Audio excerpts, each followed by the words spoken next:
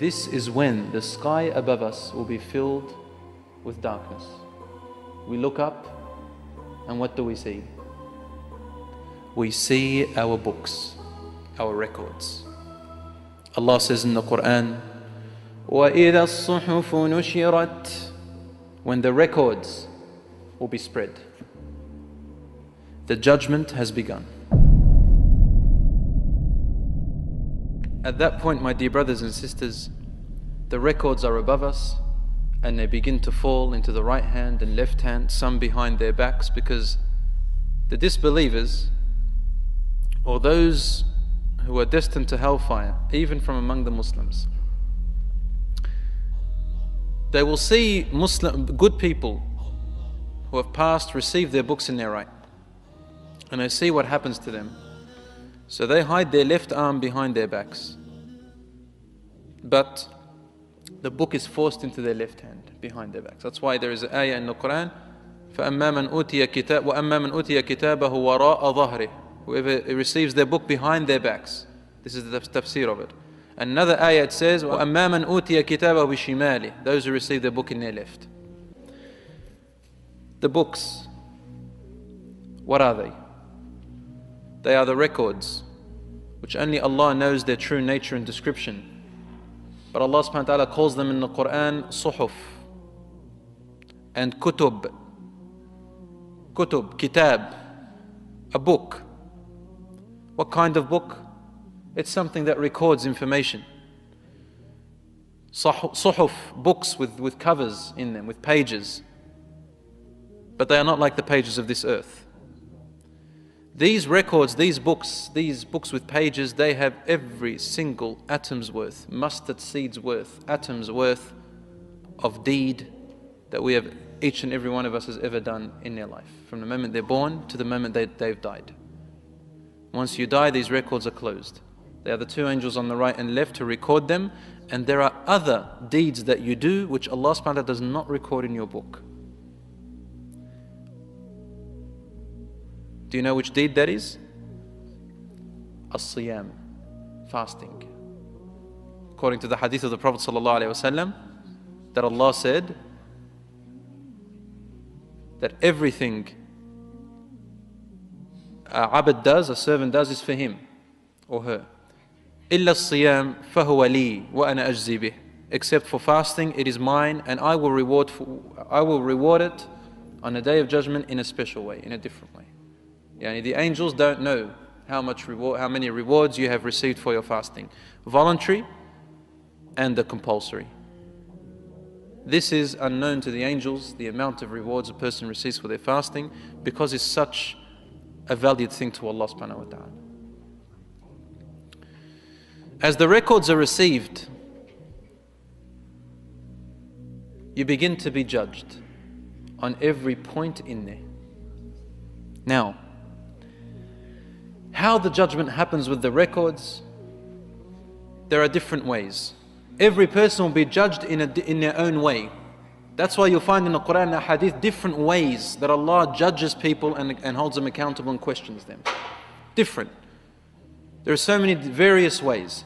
Some people only receive their records and then suddenly they see their actions in front of them, but nothing is judged. They only see it. And then they move on to the next stage, which is the scale, and then the sirat. We're going to talk about that in next classes to come. These are the believers. Aisha, the Prophet ﷺ said, "Man husiba udhib," whoever is judged or put on the judgment panel, on the judgment stand, then they will be tortured. They'll be tortured.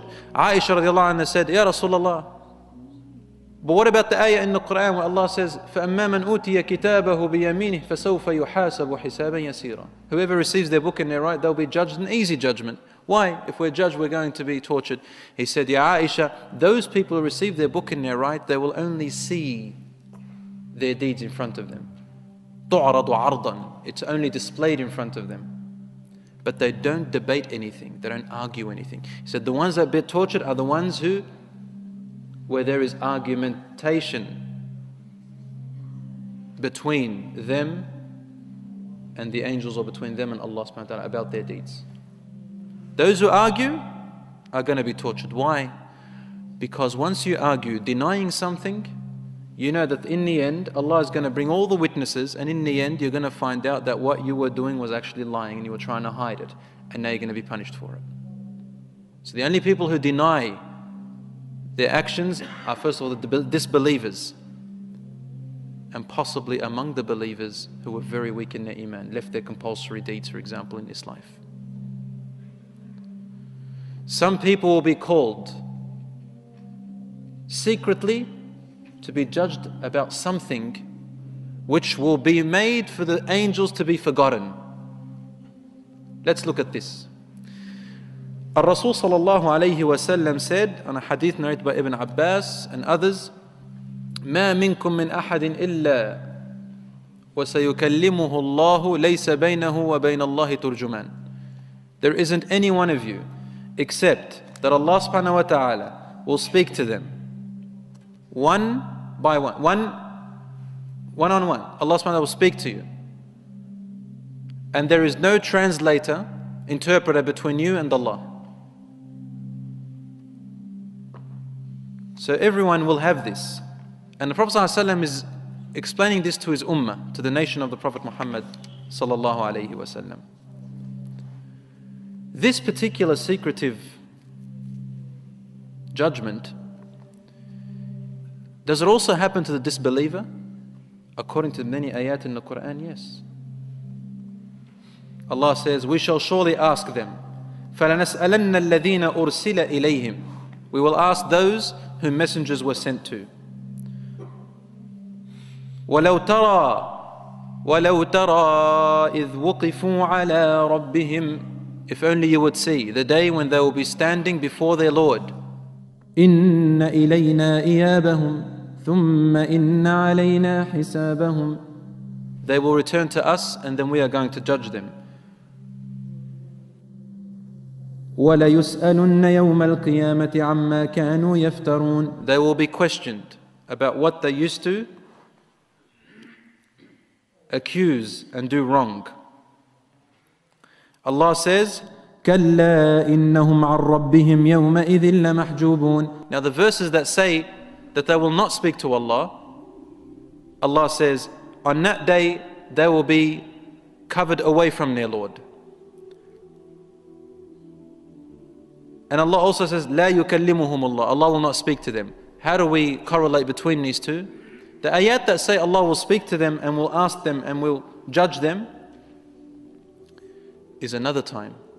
It's before the judgment progresses. But as it progresses, the ulama say it is afterwards, in other situations, where Allah turns away from them and they plead, but there is no more response. And that in itself is a torture. They plead, Rabbana, give us, now we know, give us, let us go back, keep it one more day, let us go back. There's no more response. Allah says they will be taken away from their Lord. They will not speak to them. He will not respond to them. But will they see Allah? No. The seeing of Allah is actually a reward, and this will only be done in Jannah, and that will be to later classes to come, inshaAllah ta'ala. My brothers and sisters, the angels will call the people one by one. And they will say, Fulan ibn Fulan, so-and-so, son of so-and-so. If he was a criminal, he will be pale, and he will go darkened, and be afraid. The angels will know him. They'll grab him and take him. And he will be judged, or she will be judged. And they'll be given their book in their left. And they'll be sent with the most horrible face. People will know them. For whatever action they used to do, they will know them by that action. 50 angels gather around them, and there are colors of torture that they will have to deal with. One of them is, the angels will grab them with brass claws, sharp brass claws that will enter into their forehead, into here, nawasi, the forelock. The disbelievers, the criminals will be known by their faces. When their names are called out, the angels see them. And they notice how terrified they are. They know what they've done. Allah says, فَيُؤْخَذُ بِالنَّوَاصِ وَالْأَقْدَامِ. Immediately, their forelocks and their legs are grabbed. Like this. So their forelocks so their body is arched and curved, so that their forelocks hit their legs like this, and the angels grab them like this. They're like a ring, and they throw them from place to place. In another hadith it says that their brass claws immerse into their forelock and into their legs. And after the judgment is done, taking them from place to place, in the end they drag them on their faces, and they grab them from their forelock and their legs and throw them into Jahannam. These disbelievers who knew the message of Allah subhanahu wa ta'ala and deliberately refused to follow it, on that day they will deny. But what's worse than that are the people among the Muslims who will be grabbed in a terrible manner, some of them, who died with major sins, turned away from Allah subhanahu wa ta'ala for a long time, turned away from their compulsory deeds. Yes, they're Muslims, but they have done terrible sins and they will have to be accountable. Only Allah will forgive who He wants. These types of people will deny certain things in their records. These people, Allah will cover their mouths and their hands and feet will begin to speak. Among them and among the disbelievers. They will say, "My Lord, I didn't do this. I didn't do that." And He will say to them, "Your angels that were with you, Sa'iqun wa Shaheed, they witness that you've done them." They'll say, "No, they're not my witness, I don't accept them. Your friends, your relatives, your shaitan, the other angels, your records, everything, they don't accept any of that." So Allah asks them, "Okay, then who is your witness?" They will say, "Only myself." So then Allah says, "Very well. اليوم نختم على أفواههم وتكلمنا أيديهم وتشهد أرجلهم بما كانوا يكسبون. Today we shall seal their mouths, and their hands and feet will be speaking to us about everything they used to do." And so Allah replies, also says that they will say to their hands and feet, they will say to them, قَالُوا لِمَ شَهِدْتُمْ عَلَيْنَا, why did you bear witness against us? Against me? You're my body. قالوا أنطقنا الله الذي أنطق كل شيء. They will say, Allah is the one who made us speak, the one who made everything else speak. In other words, how? How can we lie to Him? He's the Creator. He knows everything. In other words, are you stupid? What are you trying to do? So your own skin and your own eyes and your own legs and feet bear witness. Yes, he did this, he touched that, he hit this person, he walked there, he looked at that, he spoke this. Then the angels will call to the believers. And when they are known, their faces are full. You can tell they're a little bit scared, but the angels have comforted them. So the angels grab them as well. And they come to Allah subhanahu wa ta'ala. In a hadith it says that Allah will say to them, "Come closer." He will say, "Abdi udnu minni," my servant, come closer to me. There are some special servants from Allah subhanahu wa ta'ala will say to them, "Udnu minni," come closer to me. That servant keeps coming closer and closer and closer until finally the nur covers him, the hijab covers him, and there is between him and Allah a veil, a different type of veil. No angel can hear or see, only between him and Allah. Abadan. No translator between them. And he hears, Allah subhanahu wa ta'ala speaks to them. In a speech, Allah's speech, we know that Allah subhanahu wa ta'ala has a speech. He told us this in the hadith and in the ayat. He speaks, He has a speech, but we don't know what this speech is like. لَيْسَ كَمِثْلِهِ شَيْءٍ وَهُوَ السَّمِيعُ الْبَصِيرُ. There is nothing like Him, and He hears and sees all things. Just like He says He hears and sees, He speaks, but how does He see? How does He hear? It's not like us.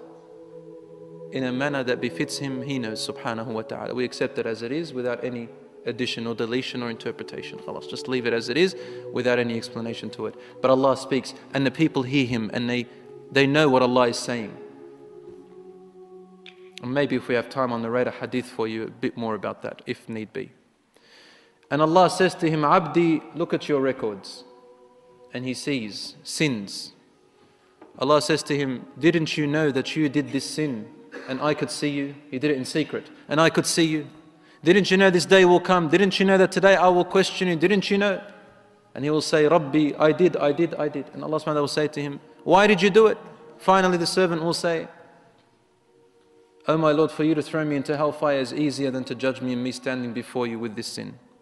So then he looks at the other, next page. He sees another sin, worse than the other one. Same thing happens. Then he looks near worse sins, and sin keeps growing. And this poor believer is sitting there saying, my Lord, in the end he says, Khalas, I'm actually going to hellfire. My deeds haven't been accepted. I've done all these wrong deeds, and that's why my good deeds have been invalid. So when he is certain that he's going to end up in hellfire, Allah says to him, Abdi, you know how you kept it a secret in the former life? He says, yes. He said, why did you keep it a secret? He says, because I was ashamed of my sin, my Lord. He says, Satartuha alayka fi dunya. Don't you see I kept it a secret in the former life? I didn't expose you. And that was part of my mercy. وَالْيَوْمَ أَسْتُرُهَا عَلَيْكَ. And today, I will keep it a secret. I will not expose it. Because look, he turns the page and he sees his first good deed. Then he turns and sees a better deed, and his deeds keeps growing. Then he turns back and the records are empty. The records are empty of his sins. The angels don't know. It's wiped off. This is in the ayah in the Quran that the sins will be forgotten. And then in one other hadith, Allah subhanahu wa ta'ala says to some of them, you knew a fault of your brother and you covered it. Today I will cover yours. Yani what I mean by this is, when we do a sin in secret, you should never expose it to other people, not because you should do it in secret. No, you feel bad about doing it. But you don't go around feeling happy and showing it off in front of other people like what people do. So yeah, I did this and I did that. But don't tell mum, don't tell dad, don't tell this, don't tell the sheikh, but I did this. And they boast about it. I got her number. I went out with her. I did this. Showing off the sins is worse. So Allah subhanahu wa ta'ala says, you were shy, you're ashamed of it. And every human being makes sins. He finds also in his book lots of istighfar. Rasul sallallahu alayhi wa sallam said, طُوبَى لِمَنْ وَجَدَ فِي صَحِيفَتِهِ اسْتِغْفَارًا كَثِيرًا. Glad tidings to the one who on the day of judgment will find in their records many moments where he repented to Allah, said astaghfirullah. Allah says in the Quran, فَأَمَّا مَنْ أُوتِيَ كِتَابَهُ بِيَمِينِهِ. Those who are given their books in their right. فَأَمَّا مَنْ أُوتِيَ كِتَابَهُ بِيَمِينِهِ فيقول هاؤم اقرءوا كتابيه إني ظننت أني ملاق حسابيه فهو في عيشة راضية في جنة عالية قطوفها دانية كلوا واشربوا هنيئا بما أسلفتم في الأيام الخالية. Which means, and as for those who are given their book in their right, they will scream out to everyone, everyone, get up and read my book.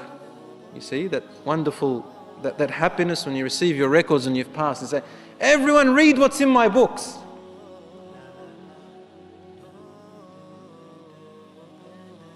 I used to believe in this day. Allah says, فَهُوَ فِي عِيشَةٍ رَاضِيَةٍ. Fa in Arabic means an immediate transformation.